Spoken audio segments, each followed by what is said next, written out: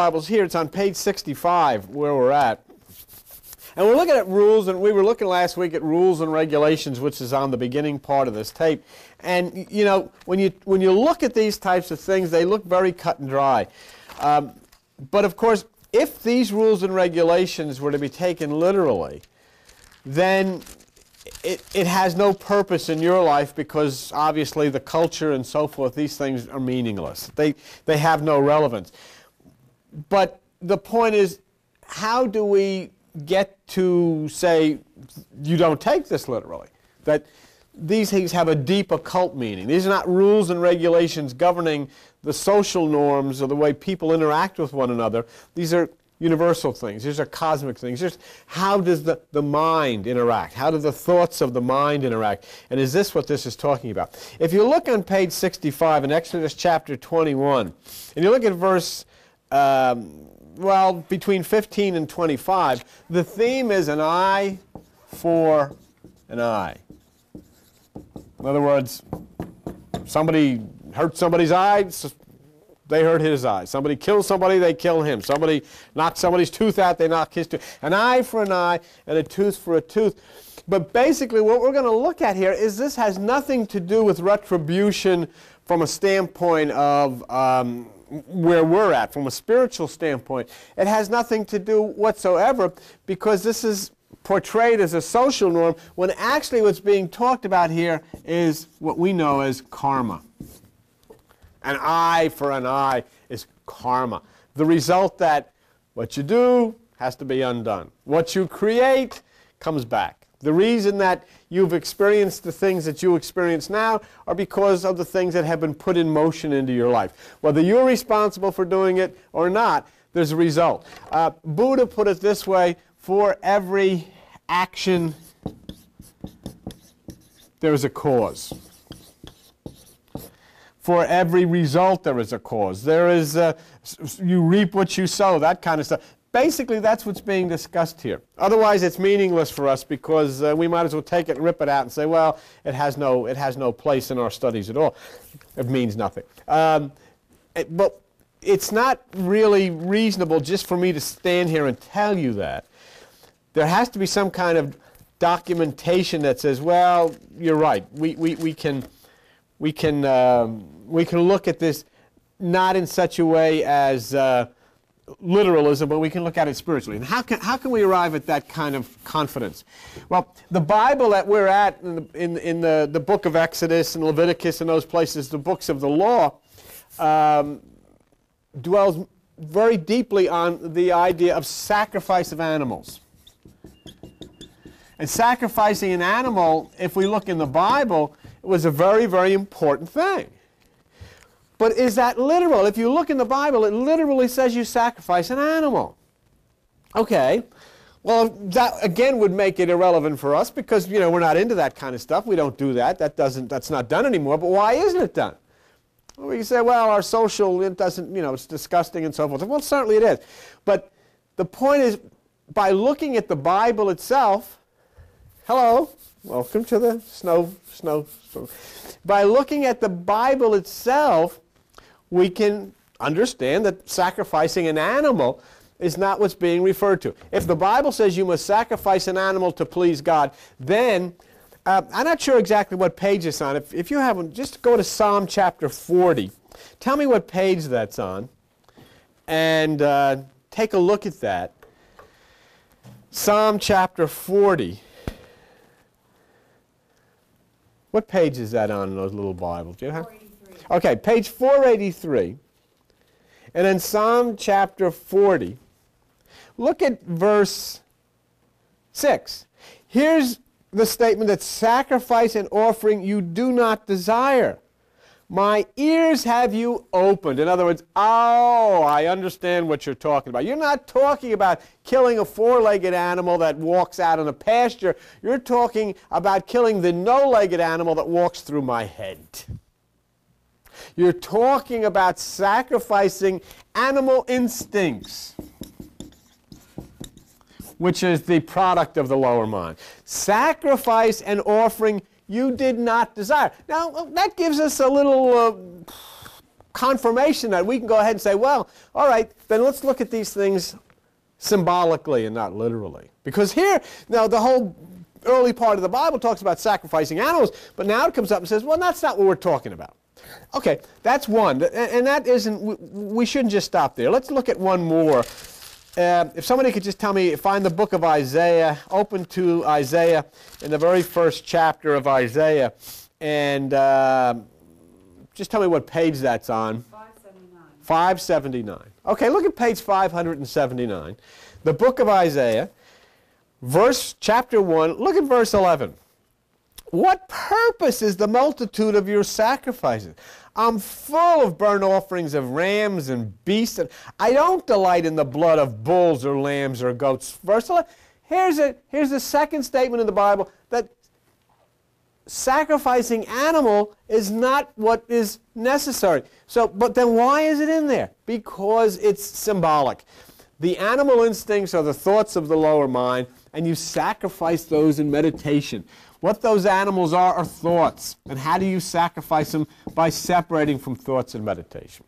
All of the things that the doctors and the psychiatrists and the physiologists and all of these places, even the hospitals are finding out, the thoughts are a culprit. Thoughts are a culprit as far as our health is concerned. Thoughts are a culprit as far as our interaction with other people is concerned. So you sacrifice the thoughts, and when you sacrifice the thoughts, you're sacrificing the animal. But what is the most amazing and most wonderful thing we see of animal sacrifice that we can actually see for ourselves? Okay. You have constellations like they were talking about this morning, and the constellation which is the ram or the lamb is Aries. Now, Aries is the lamb. Now, that's a sacrifice. Now, what is the sacrifice? The sacrifice, according to the Old Testament, is the burnt offering. Now, how is the burnt offering going to take place so that all of the wonders and all of the beautiful things happen? The sun is the fire, and when the sun comes up, it consumes Aries. What happens? Spring. All of that which was cold, all of that which was dark, all of that which was depressing gives way to that which is new. Why? Because there's a burnt offering. How? The fire consumed the lamb, you see.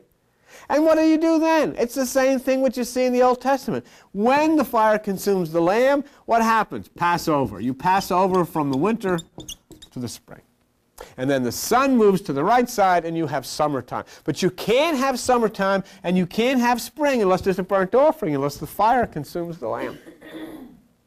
So then so now we're seeing what the animal sacrifice really is. Now, in your body, what is Aries? Pineal gland. Pineal gland. In your body, what is the sun? The solar plexus. So the energy from the solar plexus rises up, consumes the pineal gland, throws open the right side, and you pass over from the cold and dark winter of your life to the spring and summer of your life. Behold, all things become new. That's what this is all about. It has nothing to do with killing animals. It has nothing to do with knocking somebody's eye out and they're going to knock your eye out. It's talking about the retribution that comes as a result of action, the retribution that comes as a result of thought. Many times when we get into a situation where we start thinking of things, these things happen. Why? Not because there's some kind of hocus pocus going on, but because these things have a way of acting themselves out in our lives. So we look at this in Exodus 21 verses 15 to 25, and we're looking at an eye for an eye and a tooth for a tooth. One of the interesting things in the Ten Commandments is where it says, honor your father and your mother. If you remember when we talked about that. But then we found out that Jesus says, call no man on this earth your father. So then we found out, well, we're not talking about a father and mother who live in your house. We're talking about mind, father, and spirit, mother. So understanding that then, and realizing that we saw two instances in Isaiah and the book of Psalms in which it says that animal sacrifice was not meant literally. We understand that the sacrifice of the lamb is an astrological, cosmological event. It has nothing to do with killing a real animal. And then we understand even in the Ten Commandments that father and mother are talking about mind and spirit and not talking about actual mothers and fathers who live with children in homes and so forth and so on. Once we understand that, then you can go into looking at eye for eye, tooth for tooth, and all this kind of business and start saying, what the heck is it talking about? Look at 21:15. Excuse me, look at page 65, Exodus 21 and verse 15. Page 65, Exodus chapter 21 and verse 15. And it says, he that smites, that word smite means hits. He that hits his mother or his father shall be put to death. Okay. Now, you know, we just got done studying the Ten Commandments a few weeks ago, in which it says thou shalt not kill. And then you can get 30,000 variations of how you can kill people. All right, here we have, you're going to kill somebody if they hit their father or their mother. And we understand from Jesus that you're not to call anybody on this earth your father. So we know we're talking about a mystical father or a mystical mother. You're talking about your mind. You're talking about your spirit. And what's being said here is if you come against your mind, if you come against your mind spiritually, you come against your spirit spiritually, either by thought or deed, you're going to have an inner death. You're going to have a struggle with life. You're not going to be able to experience life. So you've got to protect father. You've got to protect your mind. You've got to protect mother. You've got to protect your spirit. You've got to lift and honor your father, which is your mind. You've got to lift and honor your mother, which is your spirit. And then you don't go through this particular thing which the Bible labels as death, which is actually the falling down of our life experience. So then we have a situation here where you say, gee, you know, okay, this has some relevance in my life, you know, because you're not going to go around hitting your mother or father, and if you did, I mean, you don't want somebody killing you over it. But now you can understand, if I come against my mind, if I come against my spirit, I got a problem. And that problem is death as far as my experience and understanding what purpose of life is. Look at 21:16.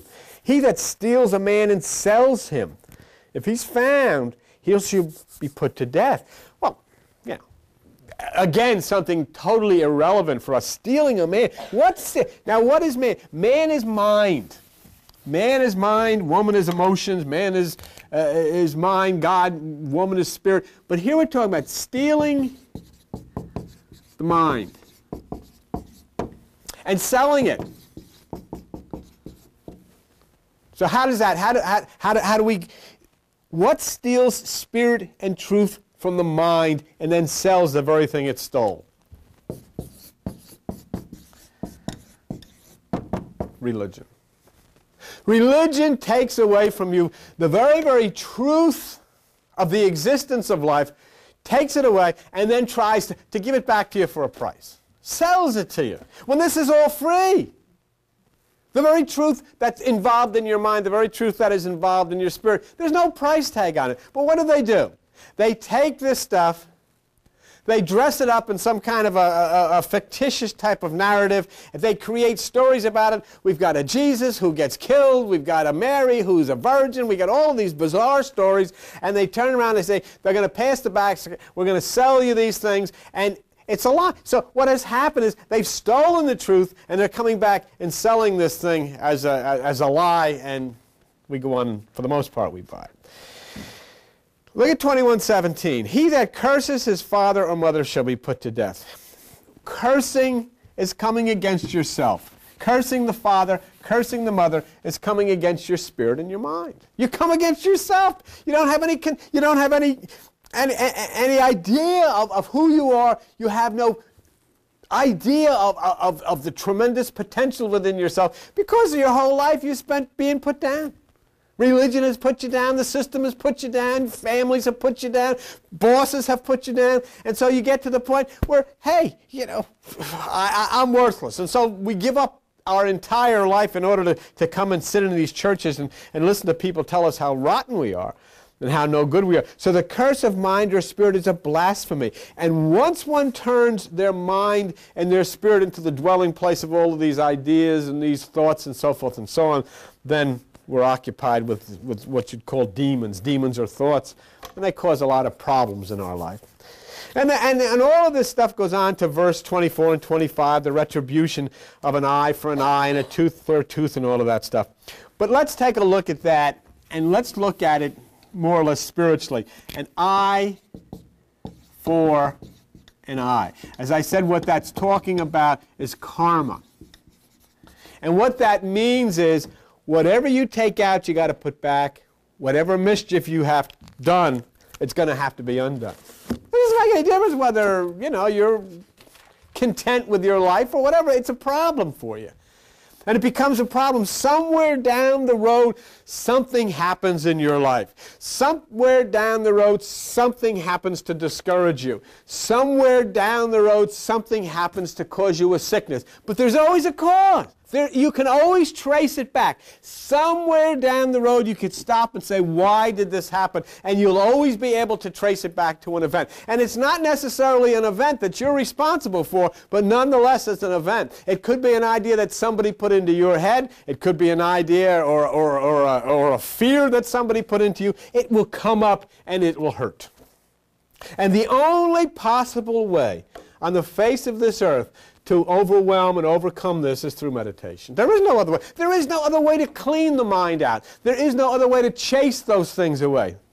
So you've got to learn, and I've got to learn, even what we think brings a price. The law of cause and effect it's a law. I mean, there's a very good chance that if you smoke, you're going to get lung cancer. There's a very good chance that if you don't, you're not. It's a law of cause and effect. And you can apply that in a million ways. Lung cancer from smoking a cigarette is an eye for an eye. That's what it is. There's going to be a negative result of a negative act. There's going to be a negative result of a negative thought. They say, well, how? I can't help but think of negatives. I understand that. But you can meditate. You can spend time in meditation where the thoughts are flushed away. You can spend time in meditation where that inner is purified by this new energy. At Exodus 21, verses 26 to 36 is again cosmic law. And there's many variations of the intent in these. As you unravel these words, you see things, and I think now we spent a few minutes talking about how the symbolisms work. This will probably be somewhat easy for you. But look at Exodus 21 and look at verse 28. If an ox gores a man or a woman that they should die, then the ox shall surely be stoned, and his flesh shall not be eaten. Now, what you have to understand is this stuff is written by mystical people from the East. This stuff is written by people who dwell in cosmology. This stuff is written by people who dwelled in the desert and were deep mystical people. And so when you look at this, you talk about an ox. What is it? How many of you that are watching this, how many of you sitting here own an ox? Nobody owns an ox. So, I mean, it's irrelevant. Why is it even, why bother with this stuff? Because it's very, very important. Once you understand, like we've been taught, remember what it said in the Bible in Psalms? You didn't mean for me to kill an animal. Oh, I understand that. And it's, why are you doing this? Who told you to do this? See? So now we're talking about an ox. See? And we're talking about a very, very important part of cosmology. And when you get into talking about, you talk about an ox, you go right back to what? To that part of time that existed before the Bible, astrology. Which scares the hell out of people. But nonetheless, it's true. Astrology was existed before the Bible. And so what are you talking about?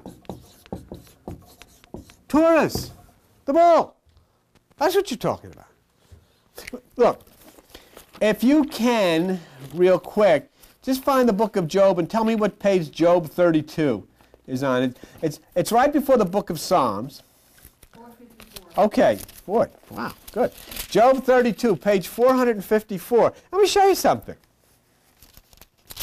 I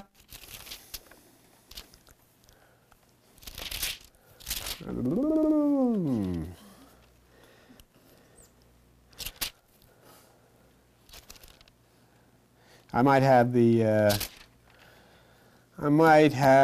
wrong one. I thought it was Job 32. Wait a minute, maybe it's Job 38. Yes, it is. It's Job 38. I'm sorry. Job 38. What page is that on? 458. 458. Okay, look at Job chapter 38. Now look at verse 31. And what does it say? Can you bind the sweet influence of Pleiades? It's an influence. Can you loose the bands of Orion? Can you bring forth Mazzaroth? You know what Mazzaroth means? The 12 signs of the zodiac. Or can you guide Arcturus? Arcturus is a mighty constellation. But this is what I want you to see. What you're looking at is the oldest book known to man. It's the book of Job. It's an Oriental book. Thousands of years old. But what does it do? It talks about something that existed before it. Astrology. It talks about Pleiades and Orion. Pleiades and Orion astrology could not have come after the Bible, or it couldn't have talked about it. It came before the Bible, and the Bible's quoting Pleiades and Orion, which means that astrology was there before the Bible was. In other words, these things were written in the stars long before anybody ever sat down and write a Bible, and the book of Job is the oldest book in the Bible. And yet astrology existed before that. And so when you see this in Exodus 21, verse 28, back on page 65, you see, if an ox gore a man, what are we looking at? Start to think about it. What is Taurus? What is the ox? Okay? It is the power of the flesh, the power of the lower mind. The power of the lower mind gores a man or woman, hurts the mind or spirit. Okay? Then that ox will have to be stoned. What's the stone? The pineal gland. This happens inside of you. It is the power of your lower mind, your ego, which destroys your mind, destroys your spirit. And when you find that happening, then that ox, that power must be stoned. The stone that the builders rejected is the pineal stone, the pineal gland of the brain. So then you have to go, in other words, the power of the flesh must be consumed in the pineal gland.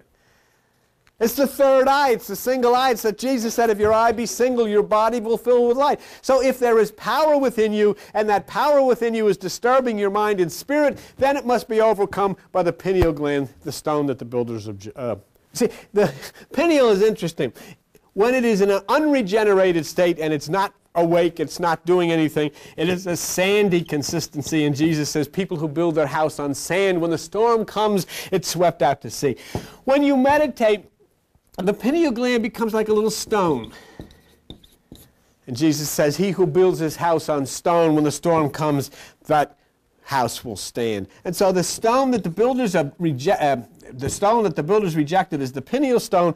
That is the stone that stones to death the power of the ox, or the power of the lower mind that comes against your mind and spirit. Otherwise, the Bible is silly, it's stupid, it has no relevance, it shouldn't even be it's a waste. But it's not a waste. It's metaphysical psychology. It is written in deep symbolisms, and it requires just a minute bit of concentration and understanding to say, what is ox? What is bull? It is power. Power of what? The power of the flesh, the power of the lower ego, and it hurts the mind and it hurts the spirit. Well, what do I do when I have that power inside of me? I've got to get into meditation and activate the pineal, and that becomes the stone that destroys that power which destroys us. Now, there's an interesting point here. It says that the flesh of the ox shall not be eaten. And what's being said is, it's a portrayal as communion. This flesh is powerful and wild and does harm, and it must not be taken inwardly. This flesh is powerful, it must not be taken inwardly. The only thing you should take inwardly is through your meditation through the pineal. Because what you're taking inwardly that is part of the mind is what am I talking about the power? It's right, while you're sitting here watching me, while you're sitting here watching television, whatever it may be, inside of your mind there is something going on.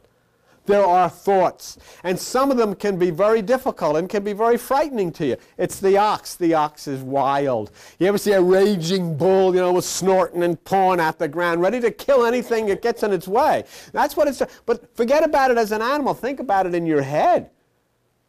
When that ox, that bull inside of you starts to rage, and then you go, and what does it cause you to do? It demonstrates outside exactly what's inside. Think of a raging bull. Now put it inside of your head, and then look at yourself sometime when you lose control. And we all do. But what the Bible is saying, that has got to be stoned, and you stone that by the pineal gland, and you should not consume it. Well, we all consume the thoughts, but what it's saying here is that what we should be consuming are the thoughts that come through us in meditation. Now, so then what are we talking about here? It says you shouldn't eat the flesh of the ox. Now you're saying, well, you know, I'm saying what it's talking about is you should not take into you the flesh and blood of that which is the lower ego, the lower mind, which causes your problems. People are laying in hospitals all over the place. People are in jail all over the place because they've eaten the flesh of that ox. They've consumed the power of the lower mind, and it's destroying them. And it says don't do that. Now, how can I show you that that's what it means, that it's not talking about eating a real animal? Let me show you. Go to page 870. And then look at the book of John. And in the book of John, look at John chapter 6. And in John chapter 6, look at verse 53. Here is Jesus saying this is a condition for you to have life. What is his condition? I say unto you, except that you eat the flesh of the Son of Man and drink his blood, you have no life in you. Take it literally. I want the fundamentalists to take that literally. This guy says, unless you go up, take a bite out of him and suck the blood out of his arm, you're not going to have any life. But you say, well, that's ridiculous. Certainly it's ridiculous. That's why you shouldn't take the Bible literally. But you just can't say, well, I'm not going to take that part literally, but I'm going to take this part literally. You don't take any of it literally. And it also means you don't walk up to a bull and bite the bull and suck the blood out of the bull. You're talking about a metaphysical thing. You're talking about a spiritual thing. And so when Jesus is saying, unless you eat the flesh of the Son of Man, and unless you drink his blood, you can have no life. Fine. What is flesh? What is it? Flesh, bread, is knowledge. Okay? Bread of life and so forth. Blood, wine is spirit. So the Son of Man, that which is within you, the Christ consciousness within you, unless you have the understanding and unless you have the spirit, you don't have any life in you. So that what do they say? Unless you eat the flesh and drink the blood. Which is ghastly, obviously. But it's not talking about that. So what do we have? Do you see anything? You have communion. So what do? They drink wine or grape juice and they eat wafers. And where does that go? Eventually, you know where it goes. So it has, what's relevant to it? It has no relevance. It's in your stomach. What's it doing there? Acid eats it. So that's not obviously what it's talking about. Where does this come from? Eating the bread and wine, eating the flesh and blood. I'll tell you where it comes from. It initially started thousands of years ago as cannibalism. And what they would do is they'd take the hot shot of the tribe, whoever was the smartest person. In those days, it paid to be a fakakta. It paid to be a dummy and stupid and sit out in the bushes. So I don't know nothing. I don't want to know. Because if you were real smart, they killed you and they ate you. And the reason they did that is they figure, if we eat this guy, we'll be as smart as him. And that's what they did. And so, as the culture started to spread, you came to the culture in Egypt of Osiris. And civilization through the Egyptian culture came, and Osiris then was the god who came up and resurrected into the earth as wheat. So they took the wheat, and out of the wheat they made bread, and out of the barley they made beer. And they would drink the bread, drink the beer and eat the bread, and that would be the communion. When the culture moved out of Egypt to Greece, the god there was Dionysius. Dionysius was the god of wine, was the wine god. So now we're not any longer bread and beer, it became bread and wine. And that's where it came from. But to this day, there are people filled with this idea that if they actually put into their stomach a wafer and some grape juice, and it's ridiculous. They missing the whole thing. What it's talking about is what? You must put in the spirit, which comes from meditation. There's no other way you can get it in. You must put in the knowledge, which comes from understanding the symbolisms of these teachings. Other than that, you're dead. Because there's a lot of people that meditate and they have no idea what they're doing. They have no idea what's going on. No idea why do I feel this way? Why do I think this way? I had something happen here, one thing I disappointed about the snow. I had a fellow come up last Sunday, and he comes here all the time. And after the service was over, he came up here and he sat next to me, and we just sat here, and he says, you know, I feel it. I sense it. I know something's happening. I know something's going on. He said, I feel like a deer sniffing in the woods, that something's happening. And I said to him, of all the things I've asked people, of all the things I've taught people, that's the only thing I'm waiting for somebody to tell me. And he's the first one to do it. I just wanted somebody to tell me that they sense the change. The sense the change everywhere. I mean, you've seen it happen all over the world. Governments are crashing down. People are making peace with each other that have been killing each other for all of these years. Things are just changing all over the place. This government in the United States, you're watching a revelation. You're watching an Aquarian revelation happen. The government was shut down here. There's a revolution. It has nothing to do with Republicans or Democrats. The whole mindset is being changed by the angles of these electromagnetic fields. And all of this thing is in an upheaval. All of this thing is in turmoil. Okay? And this turmoil is basically what you're going to see. You see it in your family. Think what's going on in your family. What kind of turmoil is there in your family? You see it in the weather. The worst storm. What kind of turmoil is there? And it's all caused by what? Something called Uranus. Something called Uranus. And people don't understand the power of this thing. And all I can do is tell you. It's spinning in the opposite direction of every other planet in the galaxy. And it is in control of the activities on Earth right now. And it's raising hell. It just turns everything upside down. And what Uranus is like a mighty wave in the ocean. You got two choices. You can take your surfboard, watch for that wave, get on top of it and ride it, or you can face the opposite direction and it'll knock you right on your keister. Flatten you. But see, people don't understand this. It's like this guy Kennedy from Fort Lauderdale. He's starting to talk about the zodiac. Well, that's great. But he still doesn't understand what you have to start flowing in harmony. How do you get into harmony with Uranus? You either meditate or you're not going to get in harmony. And it'll clobber you. Here you have all of the planets in the universe going that way. And we got used to that. Now all of a sudden the one that's controlling the shots is going that way. And we're still trying to, everything is, it's not business like normal, it's going to get worse, or better. I think it's going to get better. Well, what we saw in 1995, two things that in this place, in this church, and only in this place, and you know that, and I'm not throwing a lot of stuff. Two things. What did we talk about 7, 8, 9 years ago? Pineal gland and melatonin. Now, all of a sudden, 1995, you see ads on TV. Come to CVS Drugstore in New York, your melatonin headquarters. They're selling it all over the place. So, I feel real justified. The entire world knows about melatonin, but you people that have been coming here and have heard this know that the first place it was ever mentioned here was here about 8 years ago. In what context? The pineal gland being the single eye, melatonin being the hormone which is secreted by it, and it's a skin lightener. And Jesus saying, if your eye be single, pineal, your body will fill with light, melatonin. And so that became, and now what's the second thing that happened in 1995? Pegasus, the white horse. Which we've been trying, and in the entire month of February here, 4 weeks, and we're putting a tremendous ad, and it's going to be an insert in the Asbury Park Press, color ad, the whole thing, about the thing we're going to be doing with Pegasus in February. Pegasus the sign, Pegasus the star, Pegasus the meaning, Pegasus the discovery. Here is, Jesus is the sun star. He is the sun star, the first one, the star of which the earth circles around.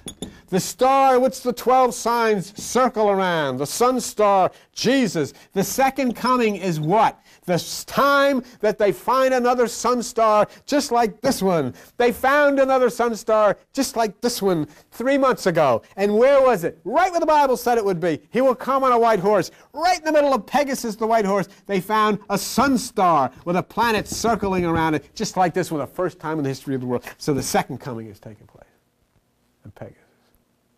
And what does it mean in 1996? This is what it means. The number 7 means intervention in your life, and if you add up 1996, 10, 1925, it comes out to 7. It's going to be a fantastic year. The pineal and melatonin and Pegasus. But, the Pegasus story is just being written. You know what's interesting? For those of you that and it also says about Jesus coming back on the white horse, it says, and he's followed by thousands of angels on white horses. And when the scientists found Pegasus, The scientists in Switzerland, then confirmed by the American scientists, they said, there are thousands of stars coming towards the Earth through Pegasus. It says they look like bees swarming around a hive. And then one of the scientists says, they seem to be controlled by a giant central object. Wow. It's amazing stuff. So that's what we're looking forward. And you keep your eye on the astrology, astronomy, as it involves Pegasus, and amazing things are going to happen this year. So we see that the flesh of the ox, well, but, all right, hold, but you got to get up because it's on. Okay, but now, You got to turn around so that... okay, but now if you don't meditate, all right, then what? Okay. If you, let's say, for instance, we have a big snowstorm today. All right. If you go out into the big snowstorm today with your bikini on, you're going to freeze to death. Not because there's anybody or any God out there that's saying, I'm going to send snow to freeze. What you've got to do is realize this is the nature of the season. This is the nature of what's going on. I've got to flow in harmony with it. I've got to wear my boots. I've got to dress warmly. I've got to prepare to acclimate myself to the situation that's going on there. Okay? Has nothing to do with any intent to hurt anybody. If you meditate, this is what happens. It's a good question. But let's take it first in the way an animal. Okay, let's take an animal. Let's take a bird. All right.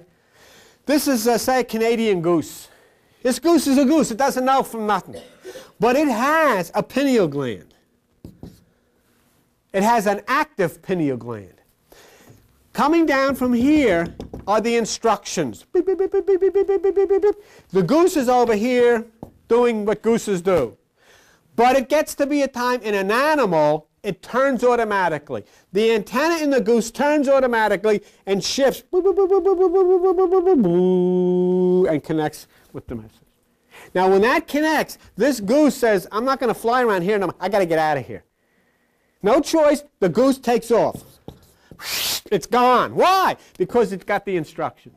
It harmonized. Now you have this entire cosmic change going on in the universe today. And you have a pineal gland. Everybody has a pineal gland. And the message is coming down boop, boop, boop, boop, boop, boop, through Uranus. But where is our antenna? Over here. I don't even know this is going on. And so all of the crap that's going to happen, we have no idea it's going to happen. It's like Larry King is on channel 50, 48, 46, whatever it is, 28. But my TV only goes up to 13. I can't see him. And he's giving out this important message. Oh, if I only had a television. What do I have to do? I have to hook up to the cable. I have to get a better antenna. I've got to get a TV that goes up to that frequency. I got to change. Well, you don't have a TV in yet, but you have meditation. And what you do when you meditate, as the antenna turns automatically for the goose, the antenna turns by your meditation, and you get online, and it instructs you what to do. What you got to do? You don't just sit here and you can laugh at it, you can sit here, you can snarl at it, and say, why does God let this happen to me? No, He didn't let it happen to you. You didn't turn your antenna. You didn't pick up the message. You don't know what the hell's going on. Was it Rich Hay, who's a pilot for United Airlines, and whenever he can come here, Rich is a good supporter, and he communicates all the time. And Rich flies these great big 747 planes. And he says when he flies in the Kennedy Airport or any of these big airports, he can't see anything. He can't see nothing. He doesn't know where the safety is. But he knows one thing on his thing is that beacon. Boop, boop, boop, and he changes everything. Boop, boop, and when he gets in harmony with that radar, whatever it is, Rich says right through the clouds, right in front of him is the runway. Who told him? He changed and he put himself into harmony with it. And that's where we're not in harmony. We don't know these signals that are coming down. And if it's not, what it's saying is, this is what you've got to do. This is what you've got to do. This is what you've got to do. And we're not listening. It's like somebody saying, you ever go down to the beach, there's a big wave, somebody, hey, look out, and you turn around, there's a big wave, and you duck or you dive into it or you fly. And this is saying, hey, look out, this is what you got to do. But we're not listening, we're over here. And then you know, and if you don't meditate, you're not in harmony with it. This isn't this is a thing. This has nothing to do with a God thing, a spirit thing, evangelistic thing. It's a lot of crap, all this religion. It has nothing to do with that. We're talking about a scientific electrical phenomena that happens. You have 12 seasons of the earth. January, February, March, April, May, June. You have 12 seasons of the universe. Sagittarius, and they're all different. And you cannot live out here in February and January like you do in August. You wear your shorts in August. You can't wear your shorts in January. You do things differently in Pisces than you're going to do in Aquarius. You can't do it the same way. And that's what's trying. But you've got to, and if you don't go into meditation, your antenna's going this way, but the signal's coming from over here, and you don't hear it. And then you say, why did this happen? You're not listening. And that's what goes on. Okay? Now, what I wanted to just show you, that the flesh of the ox we talked about a minute ago is an animal instinct that kills the mind. You don't consume that. But it's a natural thing. It's normal and natural. It doesn't have any reflection on it. It doesn't mean you wanted to hurt anybody. It doesn't mean you wanted anybody in your family to get hurt. But nobody ever told us this stuff before. You know, we've been told to come to church and sing songs and read Bibles, and it has none of this stuff in it because we don't understand it. Now I'm telling you this so you begin to understand, okay, these things happened to you before. They don't have to continue to happen to you because now you can connect yourself to that message. And did I say it? Jesus said it. Buddha said it. Krishna said it. Muhammad said it. Everybody said it. But we've got a culture here which is built around people afraid to take control of their lives, people afraid of everything that happens, and so they come like sheep into a place, and they sit, and somebody says, you're going to do this, and you got to do that, and they say, well, this is what I have to do. But now I'm telling you, in this Aquarian age, many people, most people, and I've written to 72 churches, fundamentalist churches, and told them about Pegasus.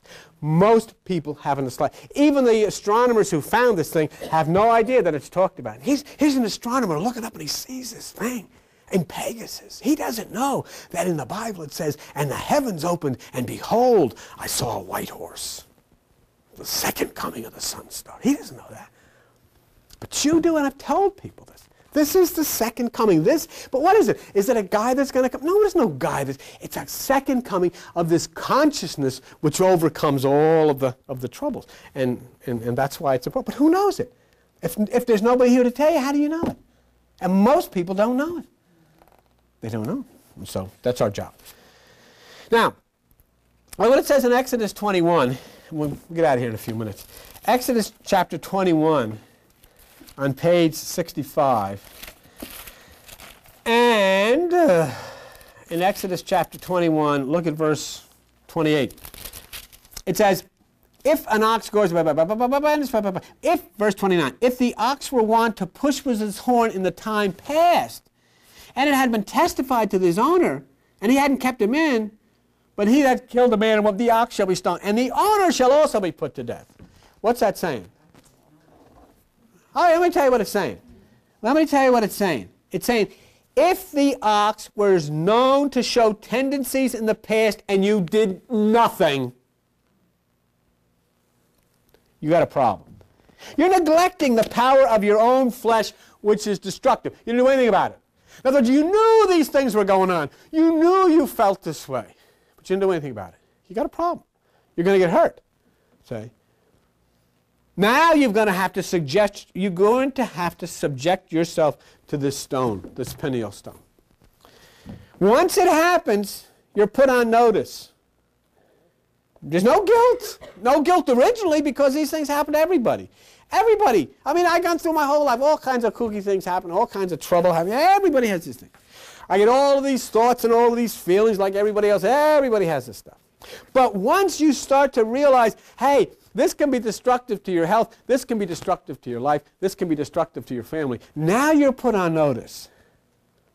Once you're aware of the problem, even though you didn't cause it, now you're aware. You should subject yourself to this meditation. If you choose not to, then you can't say that's it.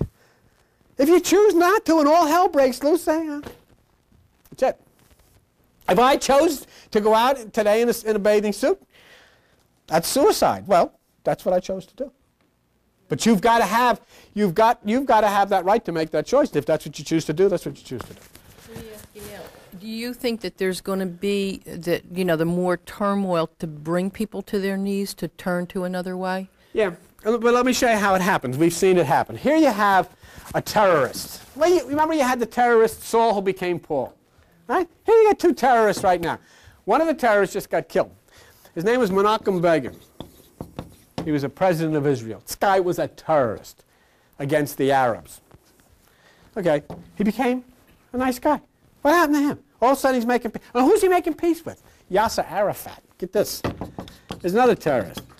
Two guys were butchers. They bloodletters. I mean, they were violent people, and they began kissing each other.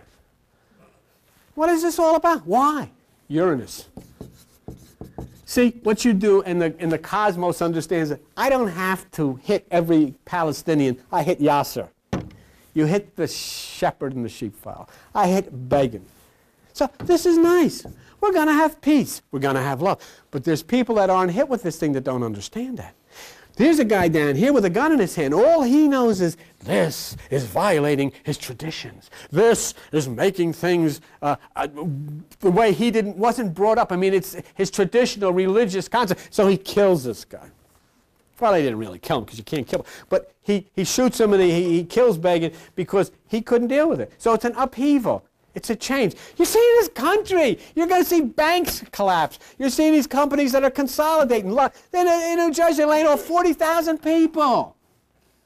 40,000 people are going to get laid off all over the place. And you're going to see it more and more and more. And well, it's a terrible thing. And what is it? Why is it? But these people don't know that they have to get in and harmonize so they know what to do. They don't have any idea. So it is chaos, but it's not chaos because anybody's deliberately doing anything.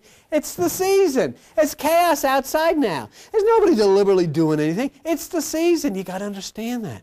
You've got to be able to harmonize with it. You've got to be able to flow with nature, and they don't. And so when Uranus does all of these things to people, it's not only changed the environment by changing the weather, it's changing your mind. It's changing the way you think. And even though you may not be able to tell the closest person to you, there's a couple of young people in here, maybe they would be square for them to tell somebody. Maybe the kids at school, they'd say they're freaky. But it doesn't change the fact that inside their head when they lay down in their bed, they know this, they feel this way. They can't admit it to me. They can't admit it to their mothers and fathers. They can't admit it to anybody. But it's still inside their head. And they feel this way. And a lot of kids don't know what to do. They don't know what to think because they're feeling the same way. And who do they have to turn to? Who's there to explain to them what's going on? Ain't nobody. See? Because their parents were told by some guy in a pulpit who didn't have the faintest idea what was going on.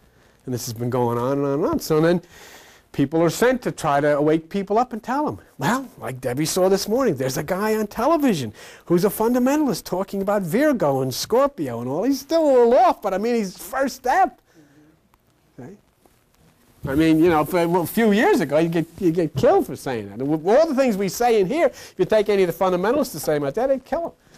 So to answer the question, it said, yes, there's going to be upheavals, but those people who, what does it say? 1,000 shall fall on your left and 1,000 shall fall on your right, but no harm will come to you. Why? Because you're in harmony.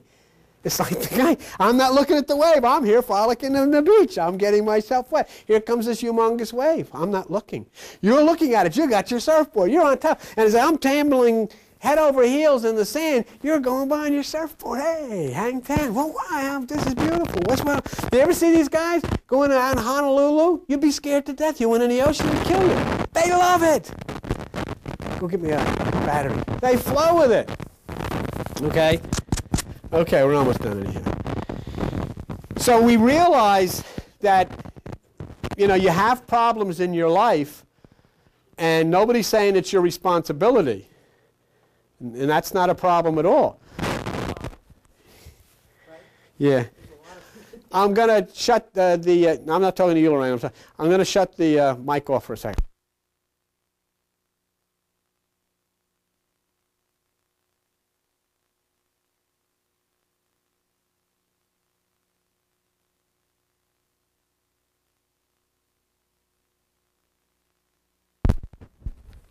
Okay. All right.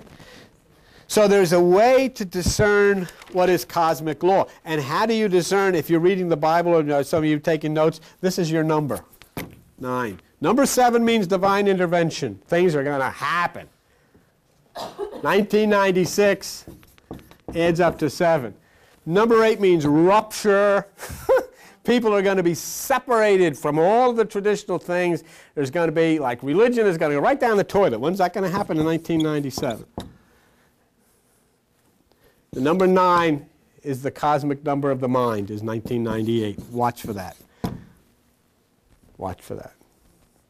And I tell you, you had guys like Nostradamus, knew this, talked about these same years, knew it. Well, what did he know? He knew cosmology. Big deal. He wasn't a prophet. He knew how to read the stars. And once you understand what the numbers mean, you can tell anybody, this is when it's going to happen. That's all. It's very simple. No big deal. So, boy, he's really, how did he know all this stuff? He just understood the basic principles of symbolism. Where do you get that? Huh? Where do you get that? Well, it's very simple. Everybody can be exposed to this wonderful new Christian Village Church, you know? Well, all right, but let me tell you how simple it is to get that. There are 2 things that are required. First of all, a desire to know, and second of all, a desire and a commitment to discipline yourself to meditation. Okay? Now, you're in here, you come in this place, and I say to you, you say to me, where are you going to get this stuff? I say, okay, let me suggest a book to you. The book is called The Dictionary of Myth and Scripture by G. Gaskell. This guy spent his whole life translating all these symbolisms of the ancient religions, including Christianity and Judaism. That gives you a basic foundation. Then you go into meditation. Your meditation will start tuning you in and starts opening and expanding your enlightenment of these things. And before you know it, after you get a little guidance from Gaskell, you put the book down. You don't need it anymore. You don't need Gaskell to tell you that when somebody goes into a desert, it doesn't mean they're going into a desert with cactus bushes and sand. It means they're going into confusion. They don't know which way to turn. And you don't need, after a while, to understand that Gaskell's not going to tell you what 1 to 10 mean. You'll understand what it means. And you know how to do this. And so then when you see and you realize that number 9 is the number of the mind, and when you look and you see about the sign of the beast, and you see all these people carving out 666, you'll know that all I have to do is add it up, and it's me. Oh, but 144,000 are saved. Well, I also know that all I've got to do is add that up, and it's me. And so that you begin to understand, you begin to break the cosmic code. See? I mean, it's not hard for you. How simple it is for you. Let me show you how simple it is for you. I'm going to speak to you in cosmic code that you and I both understand. Yet we've never talked. We've never really met to discuss this. But yet you and I will know, and you will understand the cosmic code I speak to you immediately. You will know that I am not speaking literally. You will know that I am speaking symbolically. That woman shot her mouth off. Did she use a gun? Oh, I knew it was coming. Right? Now, I want you and me to do something a little later. Let's you and me shoot the bull. Do we have to get a gun? Do we have to find a big black animal with horns? The woman sitting in the middle here, she really spilled the beans. Do you need a broom? You know that. It's right on the nose. She's green with envy. She's 3 sheets to the wind.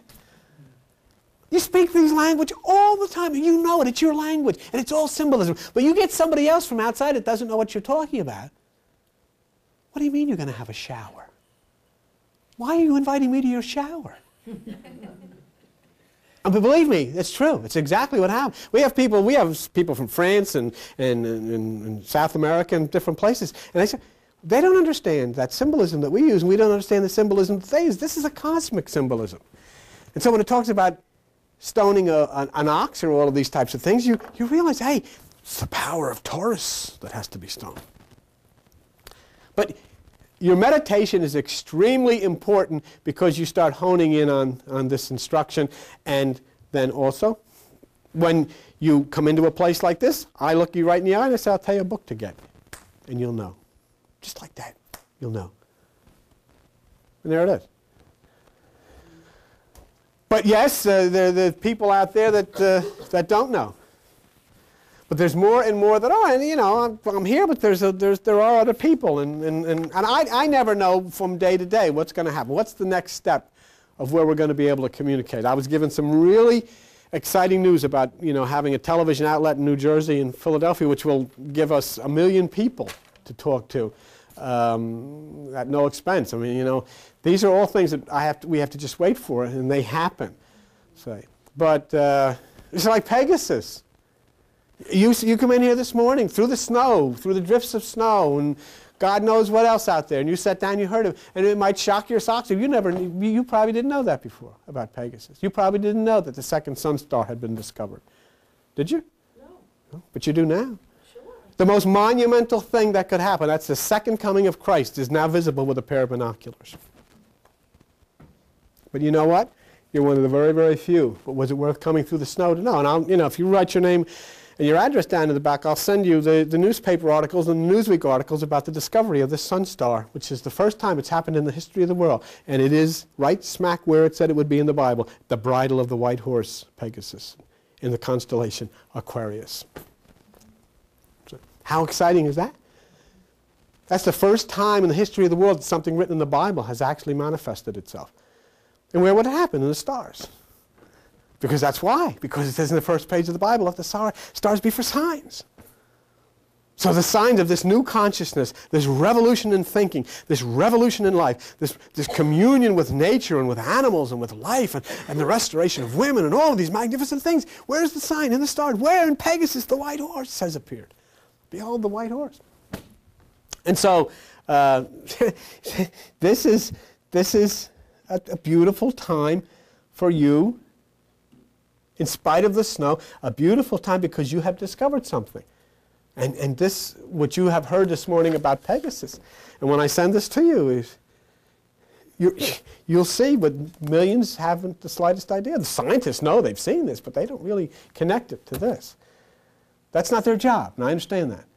I've written to scientists about Jesus saying if your eye be single, your body will fill with light, knowing that the single eye, the pineal gland, secretes melatonin. But when I write to them, they never write back. Because that's not, they can't get involved in opening a Bible. Oh my God. I understand that, but that's my job to tell them. I've written to 71 churches so far. I have to tell them about Pegasus. Why? I write them right now. I don't expect you, I'm a new age teacher. I don't expect you to write me back. I'm not arguing. I'm just telling you. I have a responsibility because inside of me it was said, tell these people this. Why? Because they're going to think, I think I'm a nut anyhow. But why? Because when it happens, they'll know they were told. They'll know. And then, like what Debbie called me this morning, all of a sudden here you have this big minister in Fort Lauderdale with thousands of people. And all of a sudden, what's he doing? He's using the exact same pictures that we used when we did the Zodiac in the Bible. The exact same ones. And you're naming the same stars, Mark, Kevin, all of the stars. Well, whatever. Whatever. But I'm not going to send him the Pegasus thing because then he'll say, "Oh, I discovered this." No, but that wouldn't be a problem anyhow because the greater good is that people know. And that's what she was saying. If he can get to thousands or millions of people and I can't, then he should know. I just want to add something. Okay, then we're going to go. That's the end of that. About 6 months ago. Turn around and see you. About 6 months ago, the book that came to me for the older children in church is titled The Universe, okay? And the lessons that they've been having for the last 6 months are all on cosmic law. Right. That's what they've been learning for the last 6 months. It's all cosmic law. That's excellent. Yeah. Well, see, that's what you missed, and that's what I missed, and that's what we all missed. I wasn't taught anything. I was taught as a little kid that I was a worthless, rotten sinner. And I was lined up in this mammoth place. You know, it was one of these churches where if you close the door, you'd hear it echo through the whole place. Boom, boom, boom, boom, boom, boom. And you stand in this stone place and waiting for this guy sitting in this dark closet to slide the board back and say, "Boy, am I rotten. How old are you? I'm 7. What do I know? I'm rotten." And he's the guy that's rotten. He should have actually been praying to me. He's out messing around, and I'm saying I'm guilty. But that's how screwed up we get. How screwed up we get. Well, there's other stuff, but it's. I want you to get home, or wherever you're going. We're going to get something to eat. We're not going home. Don't go home. Don't allow people, don't allow nature to stop you. Take caution. But you have to flow with it. Flow with it. The street, they're going to plow the streets. They drive, you just drive slower. But don't allow yourself to be subdued by anything. That's where people get into a lot of trouble. Incidentally, you weren't here a little earlier. I was telling people about, I have this new, the CD-ROM. I put on Webster's, and they talked about an animal called tuatara, Tuatara. A greenish lizard has a spiny crest. On the top of its head is the pineal body, or third eye, linked to the brain. Did you ever see those things with that one lizard with that one eye, and it can go this way or that way? Pineal body. Well, I thought that's pretty good. All right, well, I just threw that in. A lot of good stuff. We could go on and on and on, and I would really go on, because I love to have just a few people, because it's interesting, because like we could give a change. I'd much rather have that, but you know, you might get out there, we might not be able to open the door. We may be here for a while, so we could do a whole book. We may be here for good. Okay, thanks, we'll see you, bye-bye.